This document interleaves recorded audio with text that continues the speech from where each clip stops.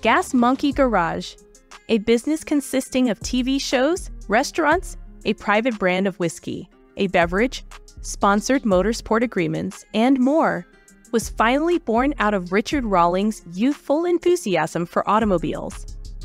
Fast and Loud on the Discovery Channel features Richard Rawlings, the businessman in charge of Gas Monkey Garage, and his crew as they restore damaged vehicles into visually appealing, wealthy custom. On wheels, though, it's not all fun and games. The Gas Monkeys were at odds with other programs as well, battled among themselves, and abruptly altered their staff members. It's no secret that a meal is to fast food what reality TV is to eating. Through bizarre participation restrictions, on-set coaching, or just plain dishonest editing, the content that ends up on our screens is as unlike real life as a hamburger is from an animal. It's not quite accurate to say that Richard Rawlings, the sole proprietor of Gas Monkey Garage, was constantly committed to the auto repair industry. In 1999, Rawlings debuted his entrepreneurial career when he founded Lincoln Press, a printmaking firm in Texas.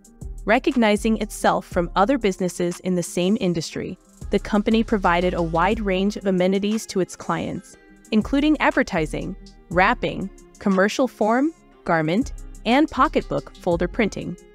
Lincoln's quick rise to reputation in just a couple of years permitted Rawlings to follow his love of cars, which led him to help found Gas Monkey Garage in the year 2002. At that moment, Rawlings' beginning rewarded Lincoln's clients with a raffle of costly automobiles and motorcycle that had clearly been upgraded by his co-owned workshop. Lincoln's strange conduct caught the interest of the local press, which stated in 2004 that a company gave a Ferrari Spider to a client as a reward for surpassing $1 million in sales. Considering all of the achievement, Rawlings sold the business for a price that was not disclosed at the end of 2004 so that he could give all of his attention to Gas Monkey Garage. Lincoln Press remains to operate today, but mostly producing car designs.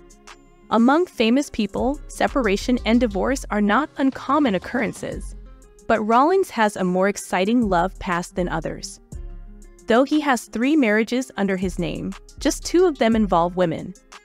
When his first marriage to Karen Grimes fell apart in 1999, he remarried Suzanne Marie Mergil.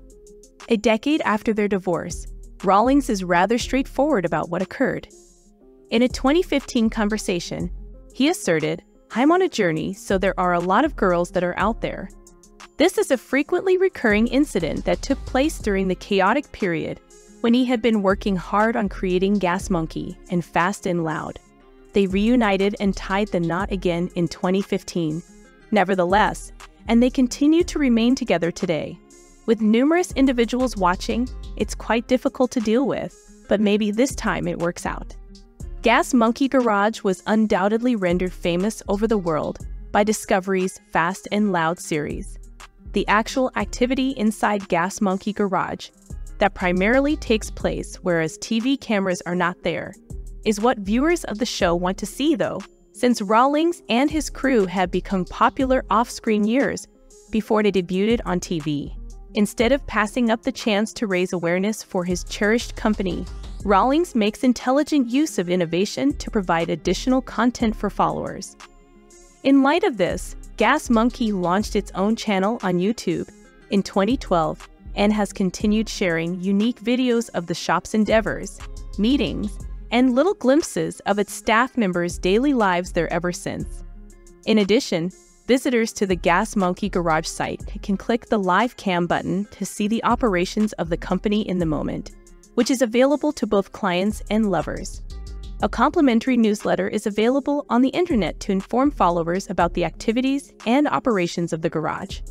This is the ideal tool to use if you'd be interested in meeting the members of Gas Monkey during an open gathering. The fully prepared car garage at Rawlings Gas Monkey Garage is designed specifically to breathe vitality into cars that would have been headed for the scrapyard.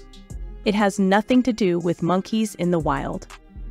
Owners of cars may once more view their repaired antiques in excellent resolution. More importantly, though, is the fact that these restored machines make economic sense. Managers of businesses and technicians typically don't have anything in common. By making sure that the operational goals for his Gas Monkey garage are met while maintaining an eye on the related expenditures, Rawlings combines the two. He worked as an emergency personnel, medical professional, and a policeman before becoming an industry expert. At Gas Monkey Garage, Smith hadn't been the only issue employee. Viewers of the program may have inquired why he and colleague technician Jordan Butler abruptly vanished from view. In summary, Rawlings dismissed both of them on the same day, and for causes other than Tom's constant need to walk outside. Smith provides a fuller account, claiming that he and Butler discussed an event involving one of their boss's expensive automobiles. He reports that a fan showed up at the garage requesting to have their photo taken next to Rawlings' Rolls-Royce. He allegedly screamed aloud that they get the hell back from the car, to which Smith replied, "Chill the damn out." Even though the fan had cystic fibrosis, the men's careers were still in risk. After rising above the ashes, Rawlings reoriented itself in 2004 and started going after the wealthy and powerful. And before he was able to say monkey, redesigned dead wheels were bringing in $200,000 to $1.1 million for his company.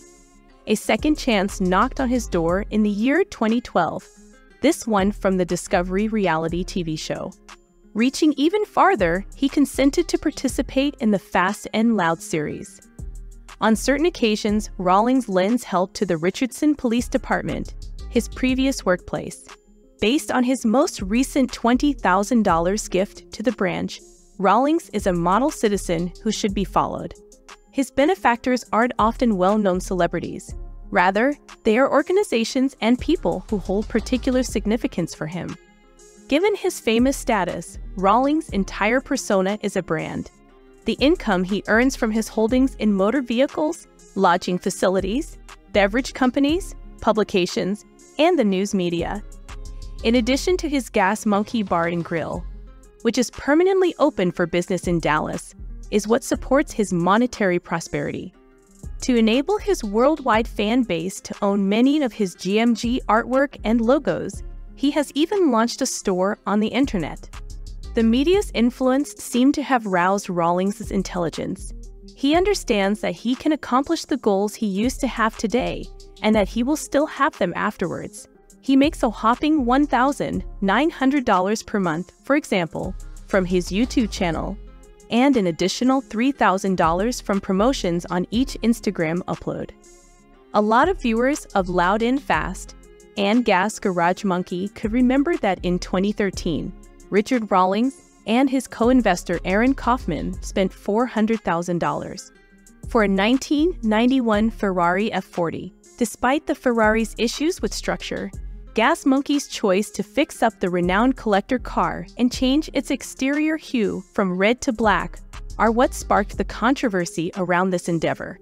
Despite spending $300,000 on the project, Gas Monkey Garage clearly created one of the most distinctive Ferraris ever.